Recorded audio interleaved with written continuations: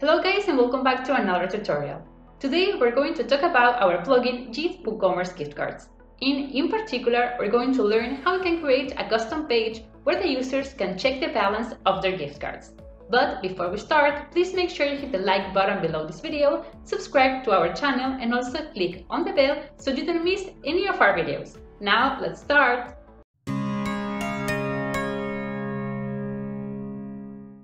Okay guys, we're inside the demo I have created for today's tutorial. As we have mentioned, we will learn how we can create a page where the users can check the balance of the gift cards they have purchased. Of course, any gift card can be used several times as long as it still has balance. But if we already have used the gift card and we're not sure how much balance we have left, then how can we check this information? Well, in this case, to improve the user's experience, we recommend creating a new page on your shop where your users can go to check their balance. Let's see some examples from other popular sites. For example, here in H&M we find this page, Check Your Balance, and as you can see, it is very simple. The customers can come here and enter the gift card number, the PIN code, and simply check their balance. Also, for example, if we go over to Zara, we will find a similar page. In this case, every user with a gift card can come to this page, insert the card number, the specific code, make a quick verification process, and then proceed to check the balance they have left. So, creating a similar page with our plugin is very simple. First, we need to go to our official documentation. Here, we need to go over to the premium version guide, open it, we're going to look for the shortcode section, and specifically, we need this one, the check gift card balance. And all that we need to do here is go ahead and copy this shortcode so we can paste it on a new page. Now for that, let's go back to our demo right here, and now we're going to go over to the dashboard.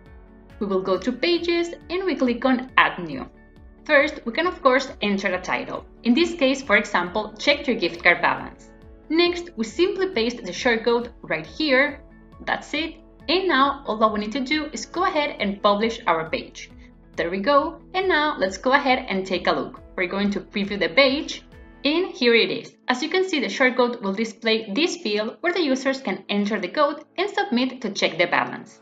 Now let's go ahead with an example to see how it works. For that, let's go back for a moment to our dashboard so we can find a gift card from our plugin. For that, we go over to the YITH menu and we go to gift cards. Right here, we already have a gift card, so this is the code, and the gift card has a balance of $77.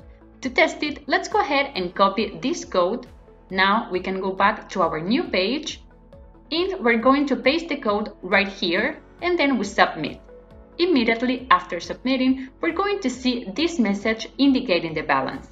And just like we have checked in the backend, the remaining balance is indeed $77.